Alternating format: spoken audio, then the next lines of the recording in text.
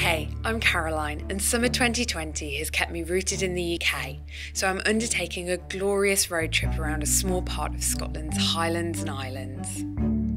In the last few episodes, I've checked out a few locations made famous thanks to their starring roles in Hollywood movies, explored jaw-droppingly beautiful landscapes, and let my hiking shoes hit the trails, ticking off walks in Glencoe, conquering the UK's highest peak, Ben Nevis, and an easier than expected wander along the Kerrang, a hike that now sits firmly in my top 10 favourites.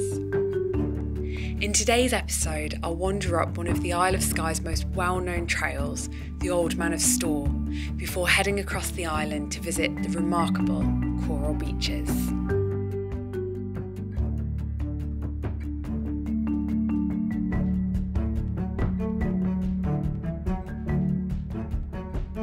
Good morning and welcome to what looks to be a relatively fine morning here in Scotland on the Isle of Skye. We have come to the Old Man of Storr. I think it is just supposed to be a relatively short hike, maybe about 3.5 kilometres. Definitely less effort than what we took yesterday when we were doing the Kerrang. We are hoping that the rain is going to hold off at least for the morning, but I think the forecast later on this afternoon is going to be chucking it down. So we've had quite an early start today. The good news is we managed to get here to the parking lot with loads and loads of spaces is still left. Just getting changed up with shoes, hiking shoes on, and we're gonna make a start in just a moment.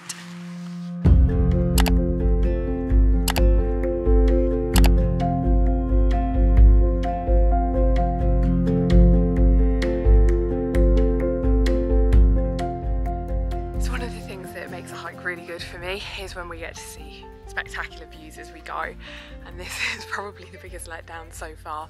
They have got out some kind of machinery to, I think, rebuild the footpath, and it's just all the way down the hillside we've got these huge rubble sacks with all of the rocks that I guess are going to get made into the stepping stones, and then you've got the digger down in the back as well. So it's a little bit of a disappointment, and then to make matters worse, because I think all of these bags are strewn across what is the normal path, it's meant that everyone has had to go off to the right hand side of the main path, and it just feels like it's destroying the ecosystem at the moment. I suppose we, technically speaking, are adding to that, but I'm just hoping that whoever it is who's organising all of this, whether it's like the Scottish government, they're doing it because they know that the ecosystem isn't too fragile and that it can recover from this, because I would hope that they would have shut it off otherwise. I am just hoping that it is okay that we're still going up here and we're not actually causing too much damage, but fingers crossed the higher up we get, the more we can get away from all of this building site material, because it is ruining this hike at the moment.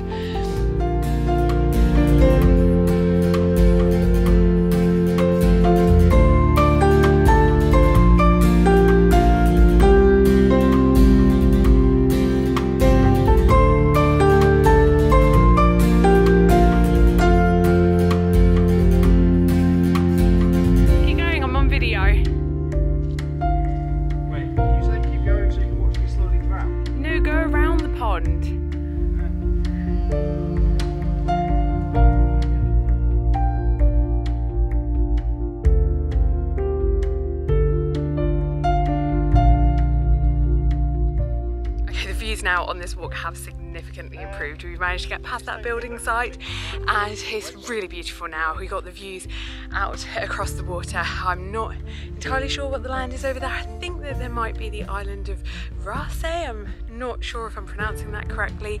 And then I think the Scottish mainland a little bit further over, and behind us is the Old Man of Storr, but we're going to keep on heading up the hillside to try and get an even better view than the one that we've got at the moment.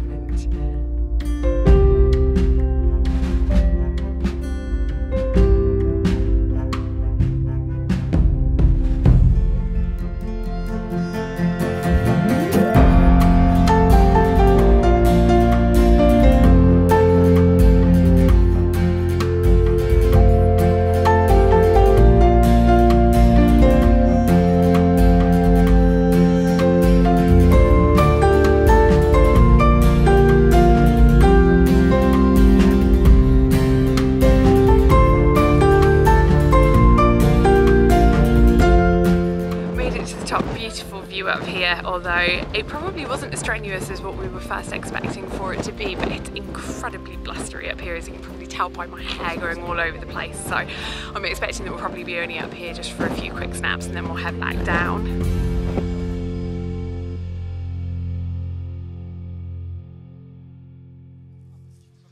As we're coming back down, it's gotten incredibly more busy, and some people have actually climbed up to where the Old Man is, and it's crazy just looking at the size of these tiny people. They look like ants up there in comparison to the huge rock, and it just starts to get a little bit of perspective as to how huge these rocks are and how, I suppose, spectacular it is that they're still standing even though they're completely detached from any of the cliffs around them.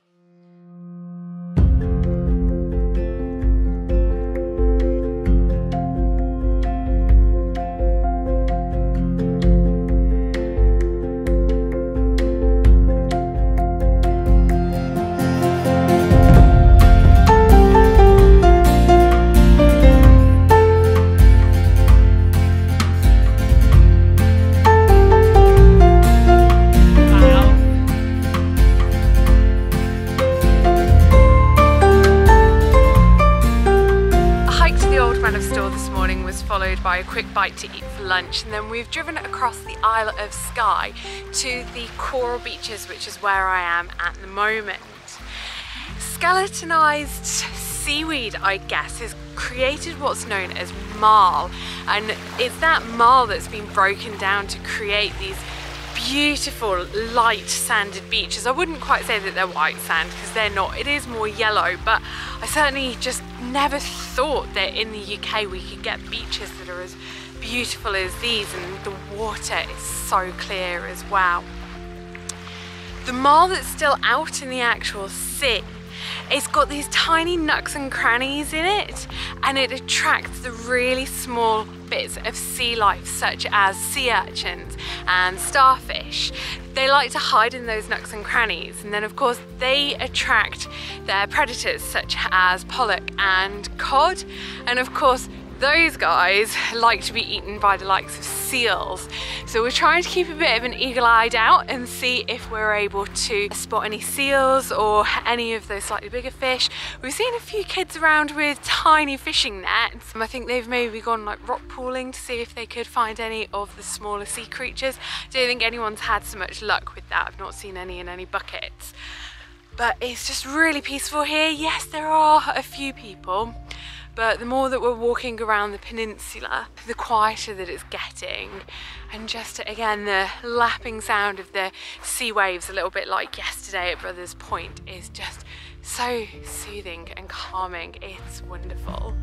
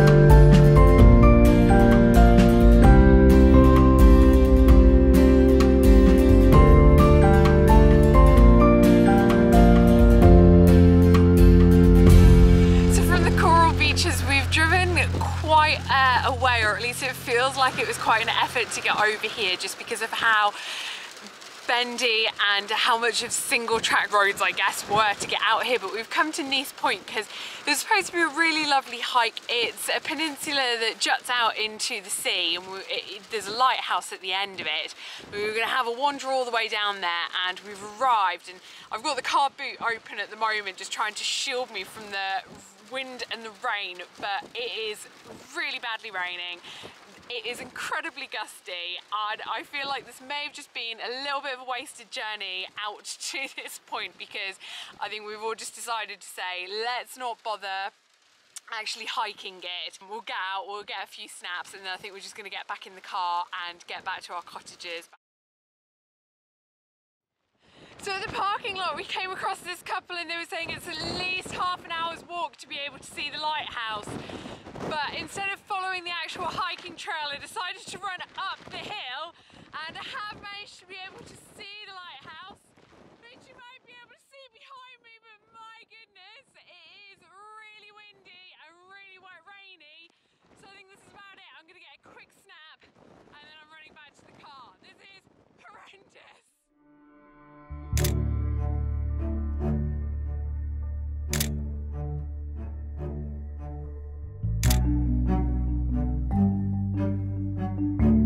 As my time on the Isle of Skye comes to a close, I still have adventures in the Assynt region and on the Isle of Harris and Lewis to look forward to. If you haven't done so already, be sure to hit the subscribe button so you can join me in my adventures as I go in search of wildlife both on land and at sea, scope out picturesque beaches, explore some of the history that Lewis has to offer, and as always, undertake